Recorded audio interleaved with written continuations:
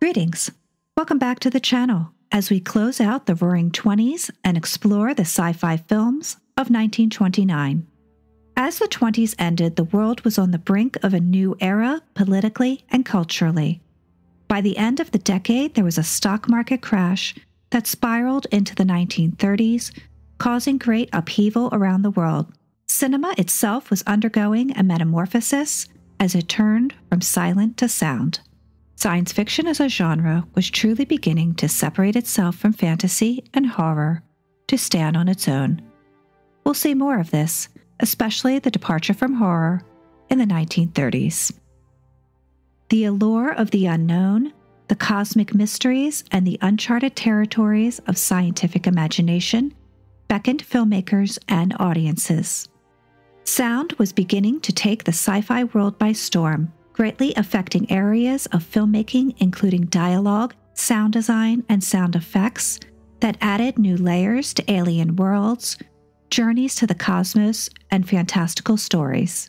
Filmmakers and studios also had to take on new cost to their production budgets, with sound technology, reconfiguring studios for filmmaking, acquiring, and even inventing new equipment. Nevertheless, in 1929, films were still a captivating mix of sound and silence. Some, like Fritz Lang's Woman in the Moon, clung to the traditions of silent cinema, while others, such as Midstream, ventured into the realm of sound.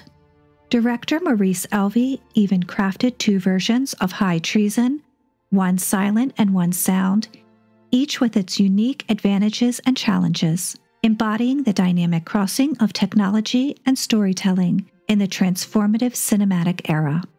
Just a reminder that all videos discussed today are available for free on YouTube, except for the partially recovered lost film Midstream. The 10 minutes of recovered footage is available on YouTube. However, unfortunately, the rest is still missing. Before we dive into the films of 1929, if you're enjoying the content, please give it a thumbs up. And if you haven't already, hit subscribe for your regular dose of sci-fi history.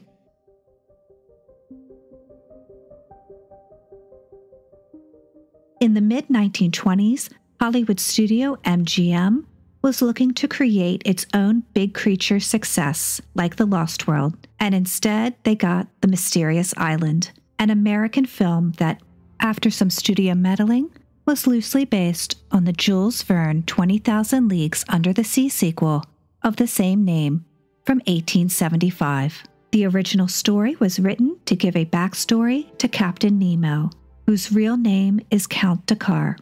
Directed by Lucien Hubbard, this part talkie brings the spirit of Verne's adventure story to life with a mix of action, exploration, and imaginative creatures. But it is more fantasy with sci-fi elements than anything else. Starring Lionel Barrymore, Jacqueline Gaston, and Lloyd Hughes, it was filmed in the two-color Technicolor process with some black and white sequences. This financial failure had a budget of $1.13 million and lost MGM almost $900,000. Set in the fantastical world on a volcanic island near the kingdom of Hetvia, we meet benevolent Count Dakar, a visionary scientist who has created a utopian society. He works alongside his daughter Sonia and a brilliant engineer, Roger. The Count builds a radical new submarine. Meanwhile, the despotic Baron Fallon seizes control of Hetvia, setting off a chain of events that thrust the island into chaos. As Dakar and his daughter face the Baron's tyranny, Roger fights for their survival by traveling underwater to a strange realm of monsters and sea creatures, encountering dragons, giant squid, and an unknown humanoid race at the ocean's depths. The production of the film was troublesome at best, with weather issues, specifically a hurricane, during location shooting, and the film changed directors 3 times, with Hubbard the only credited director on the project. To make matters worse, the production was halted after The Jazz Singer became successful. Studio MGM demanded that The Mysterious Island be turned into a talkie. This strange period for silent films that were turned into talkies to satisfy studio demands to jump onto the next big thing had various levels of success. This one would have worked better as a silent film, in my opinion. The production difficulties and the studio's meddling with the story to move away from the original material led to a film that was dull and even more like fantasy, but with submarines. Color prints of the film have been recovered, and a completed Technicolor print was shown in 2014. The film was remade in 1961, directed by Cy Enfield, and had stop-motion effects by Ray Harryhausen.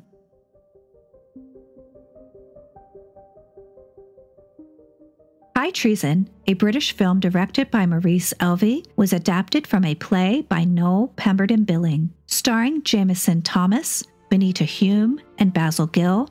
The film underwent an evolution unique to this time, initially crafted as a silent production and later reworked into a talkie. Persuaded by the studio, Elvey spliced in dialogue over existing footage for the sound version. Both versions can be found on YouTube, and I do recommend watching them side by side to see firsthand the changes from silent to sound.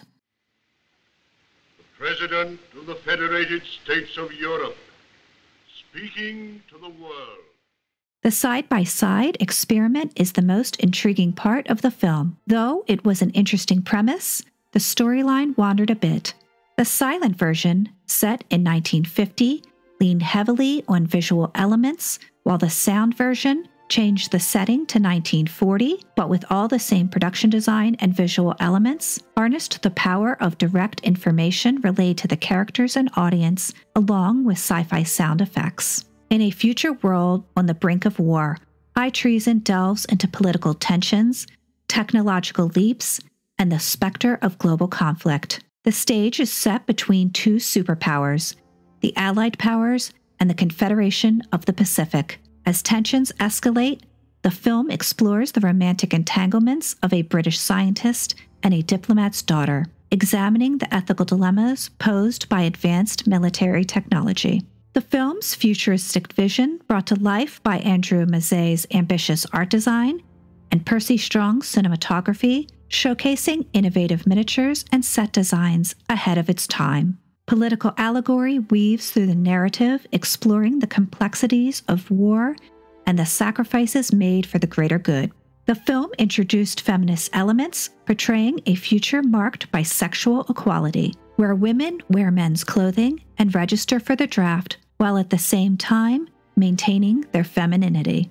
Influenced by Metropolis, High Treason serves as a precursor to the sci-fi of the 1930s, paving the way for films like Just Imagine and Things to Come. Though I found the story to be meandering and the end a bit abrupt, I did appreciate the scope and world building while trying to discuss peaceful outcomes in a time when, in our reality, the next World War was only 10 years away.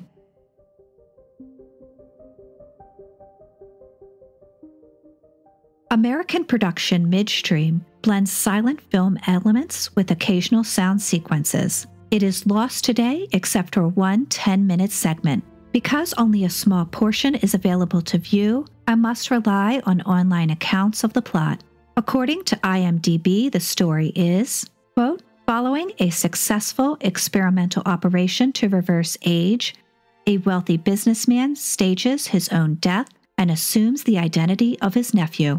His spurious pursuit of a young woman eventually catches up with him, as does his age, unquote. And the fan website for lead actress Claire Windsor has some great photos as well as narrative of the plot from Motion Picture Story magazine. I'll link to the website if you would like to check it out. The only available footage, a performance of the opera Faust with cutaways to lead actors Ricardo Cortez and Claire Windsor in the audience. This segment was found in 2003 and appears on the 2 DVD set of the 1925 edition of The Phantom of the Opera, as well as on YouTube, but doesn't give us any idea of the plot and doesn't feel sci-fi in any way. Under the direction of James Flood and starring Cortez, Windsor, and Montague Love, Midstream was a completed silent film before the decision was made to turn it into a talkie. It does sound like an intriguing plot, one that will be utilized many times in future films.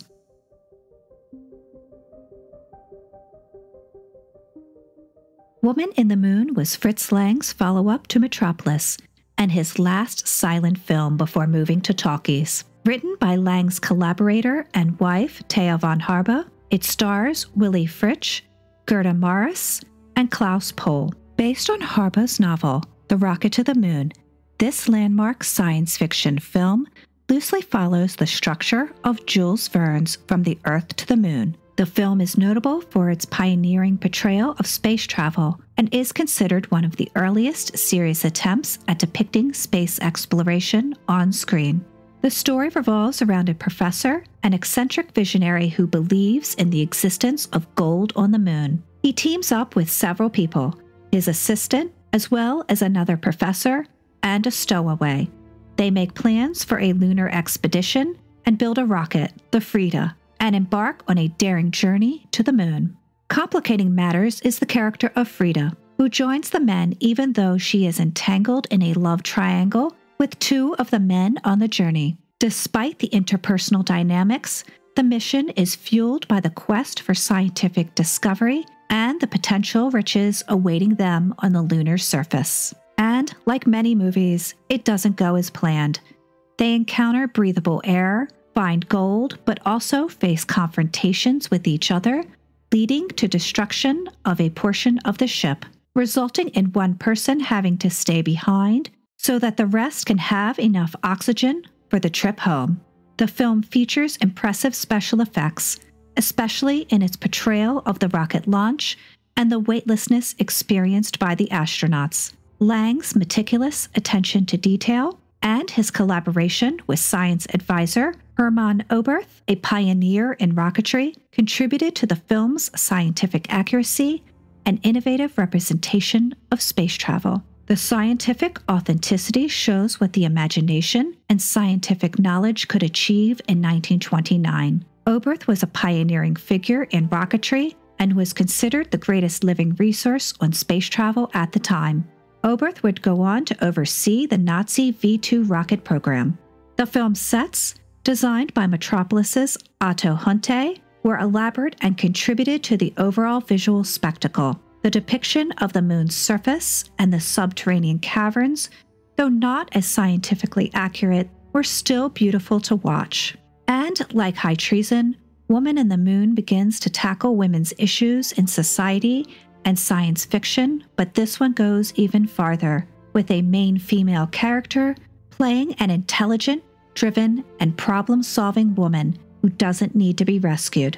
Many of the reviews for the time were positive, from Variety praising the film's technical accomplishments to the New York Times, quote, "This German-made picture has the distinction of being one of the first on any screen to offer a plausible, if not altogether practical idea of what interplanetary travel might be," unquote. Lang wanted the first half of the story to ground the characters on Earth and create drama. The second half of the story really kicks into gear. From the launch of the spacecraft until the end of the film, this is where Lang's direction shines. This film would not only go on to help define the genre, but also influence filmmakers, audiences, and scientists on the wonders of rocketry and space exploration.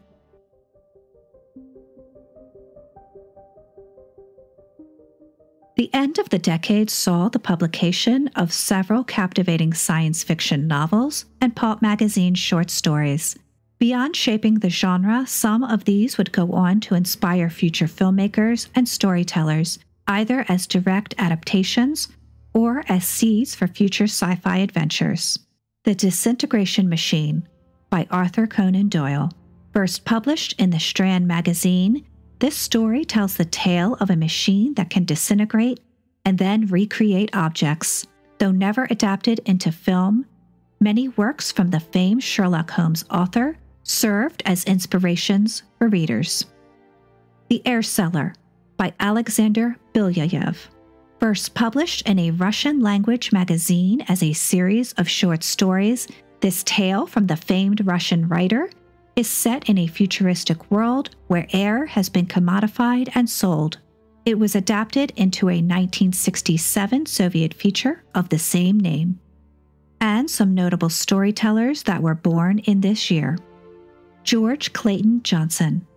Born July 10th, American writer George Clayton Johnson would co-write the novel Logan's Run, which would become the basis for the 1976 feature film. Johnson also wrote scripts for the series The Twilight Zone, as well as the first aired episode of Star Trek entitled The Man Trap. Ira Levin. Born August 27th. American novelist and playwright Ira Levin wrote the novels A Kiss Before Dying, Rosemary's Baby, The Stepford Wives, and The Boys from Brazil.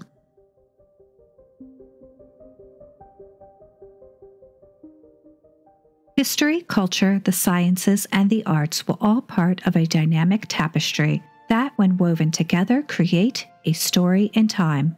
Nothing occurs in isolation. Each element both shapes and is shaped by the unfolding narrative of history. Science fiction writers and filmmakers were influenced by the events of their time. To truly appreciate the sci-fi films created in 1929, it is also important to take a brief glance at the events that go on to shape society and our shared human experience. And so, for the rest of this episode, I will focus on the world at large, both culturally and in cinema. The Lateran Treaty. On February 11th, the Vatican City was established as an independent state within Rome. This ended a long-standing dispute between the Catholic Church and the Italian government. The treaty was signed by Pope Pius XI and King Victor Emmanuel III with his Prime Minister, Benito Mussolini. The St. Valentine's Day Massacre. On February 14th in Chicago, 7 members of the North Side Gang were killed in a shootout. This became one of the most infamous events in the history of organized crime in the United States. The Wall Street Crash of 1929. On October 29th, the New York Stock Exchange experienced a massive crash. This event is often considered the spark of the Great Depression and had widespread economic repercussions worldwide. René Magritte and the Treachery of Images. This surrealist masterpiece challenges the conventional perceptions of reality, featuring a pipe with the caption, "Ce n'est pas une pipe," this is not a pipe. Magritte prompts viewers to question the relationship between representation and reality, emphasizing the deceptive nature of images and language in conveying truth. The publication of several important and influential novels. William Faulkner published The Sound and the Fury, a landmark of modernist literature, while Ernest Hemingway published A Farewell to Arms, exploring the impact of World War I. Edwin Hubble's discovery of the expanding universe. American astronomer Edwin Hubble published his observations and calculations that demonstrated the expansion of the universe. The more distant a galaxy is from us, the faster it appears to be receding into space. This discovery led to the formulation of Hubble's law, providing key evidence for the Big Bang Theory.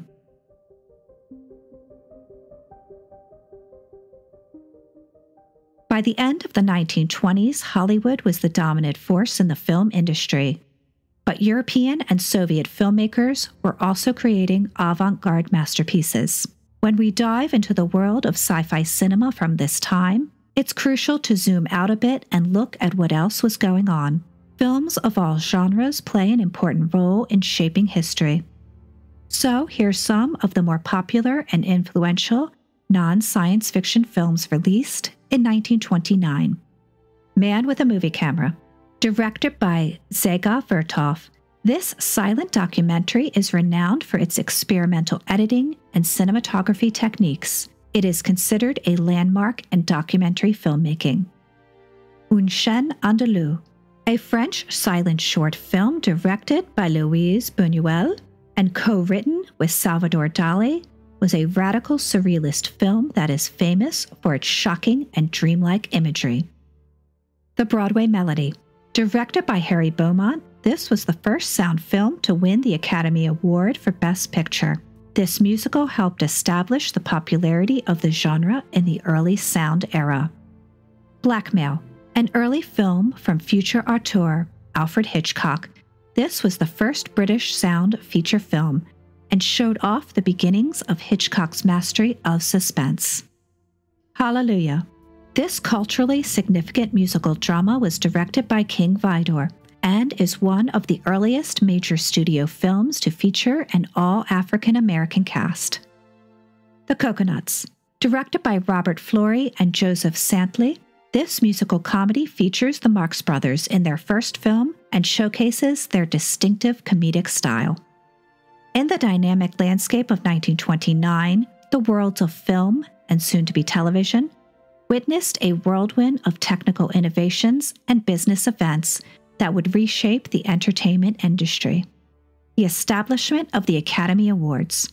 The Academy of Motion Pictures, Arts and Sciences was first created by Louis B. Mayer, Mary Pickford, Douglas Fairbanks, and many other notable figures of the time. To benefit those who worked in the industry, it is best known for its annual award show that became known as the Oscars. The first film awards ceremony took place in May 1929, highlighting achievements of the film industry from 1927 and 1928. Wings from 1927 became the first film to win the award for Best Picture. Inventor Leon Theremin patents his theremin music instrument. In 1929, inventor Leon Theremin received a patent for an electronic musical instrument that produces ethereal sounds without physical contact. This groundbreaking device paved the way for electronic music innovation and became an iconic element in various musical genres. It also influenced the film industry, particularly for film scores and sound design, and was used in feature films such as the 1951 classic, The Day the Earth Stood Still.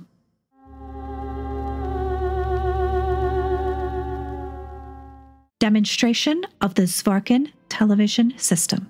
Russian-American inventor Vladimir Zvarkin, known today as the father of television, created the iconoscope, an all-electric camera tube, and the kinetoscope, a cathode ray picture tube that laid the foundation for the modern television system.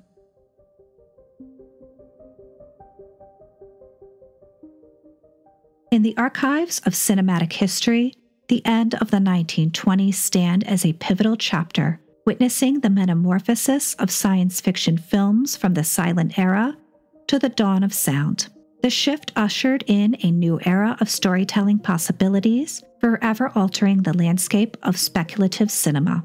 The films of 1929 explored humanity's interest with the cosmos, visions of what the future could look like, the mix of technological advances in a world of fantasy creatures, and the dangers of human experimentation.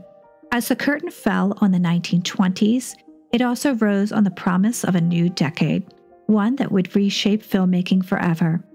The 1930s would herald not only the extension but the refinement of the sound era, bringing about unprecedented advances in narrative techniques, visual effects, and storytelling structures. Filmmakers would grapple with economic challenges, cultural shifts, and the unstoppable march of technology, birthing a cinematic landscape that would resonate with audiences for generations to come. Thank you so much for watching.